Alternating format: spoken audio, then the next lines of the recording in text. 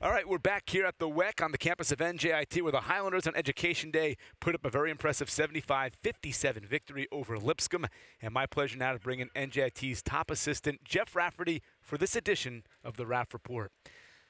You're a guy that fancies defense, right? You like a good defensive effort. You look at what the Highlanders have done recently, including back-to-back wins. The defense has been very impressive. Let's start there. What did you like about the way this team played against this Bison's offense? Well, it was a similar game plan to North Florida in terms of taking away the three. Anytime you hold a good three-point shooting team like Lipscomb to 2 for 15, you put yourself in a pretty good position to win. The other thing is the kid, Azudala, is one of the top 2 or 3 post players in the league. So they're kind of a two-headed monster. He still got his 20 tonight, but it took him 21 shots. So that's a good recipe when you hold the team to 2 for 15 from 3, and then their best player scores 20 points, but it's on 21 shots. So I thought it was a good team effort defensively, and I think we did an excellent job.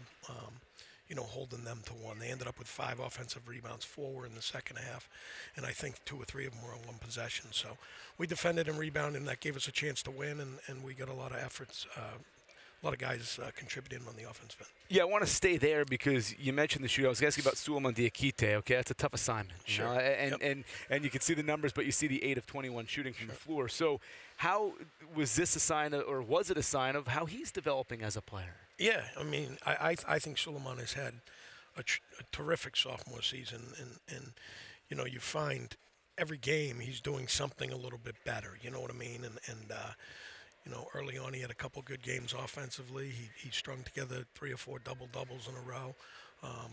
Then he had a couple challenging games, and we did as a team, and now he's bouncing back. And in league play, he's a guy that's getting better defensively. I think every day. I think he's a force to be reckoned with on both glasses. So he's a plus rebounder at our level already, and he's got a developing offensive game, which we're working on, every day to improve. He's a big part of this year's team and a big part of the future. 22 assists for 32 made field goals. Find a buddy, share a buddy, whatever the drill you guys are doing in practice. Man, it's paying some dividends. Yeah, Danny Manuel, our new director of basketball operation, he has a saying. He says, "Find a buddy." Find a buddy. So that's what he's been yelling, and that's what our guys are starting to do, and it's paying off.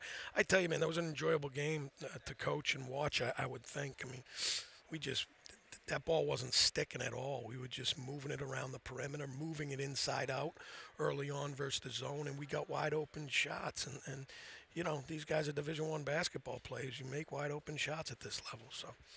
Yeah, we're about the same age. Remember those commercials? My buddy, my buddy. Anyway, now you have the 3 buddies, the big 3, the core 3, as Rob Kennedy called them on the broadcast. When you get San Antonio Brinson, Zach Cooks, and Shaquan Gibbs all playing well, this team can be tough to beat.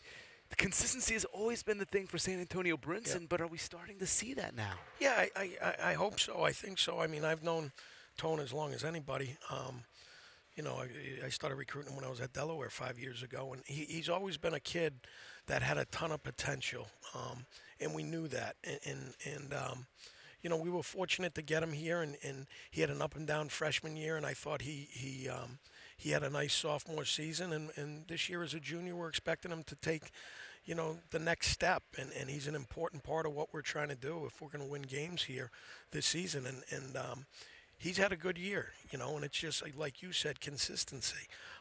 And it really hurt when he went down and missed those 2 games. We were trying to turn the corner earlier in the year, non-conference, and we lost that heartbreaker to Lowell and a heartbreaker to St. Francis Brooklyn, and those were games that Tone was out. So, he's back, he's healthy. Defensively, his effort is becoming much more consistent, as well as on the glass. And offensively, he's scoring the ball. He's not settling for jump shots as much. He's attacking the rim.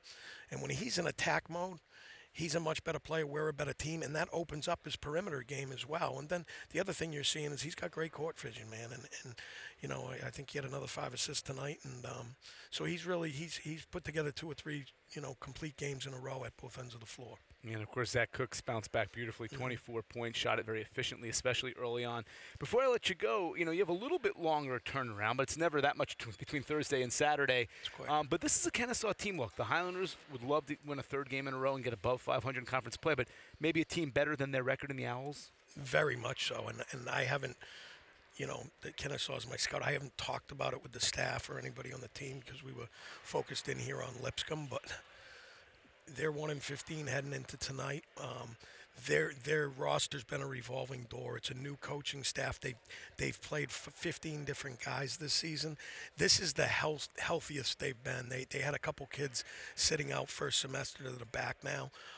Their backcourt is really good. Their backcourt's going to be really good. The kid Hooker's, an all ASUN kid, and then they have a transfer from Wake Forest that just became eligible 5 games ago, Lewis.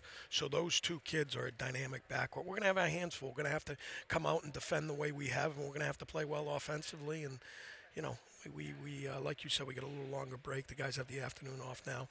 We'll get back to work tomorrow morning with them.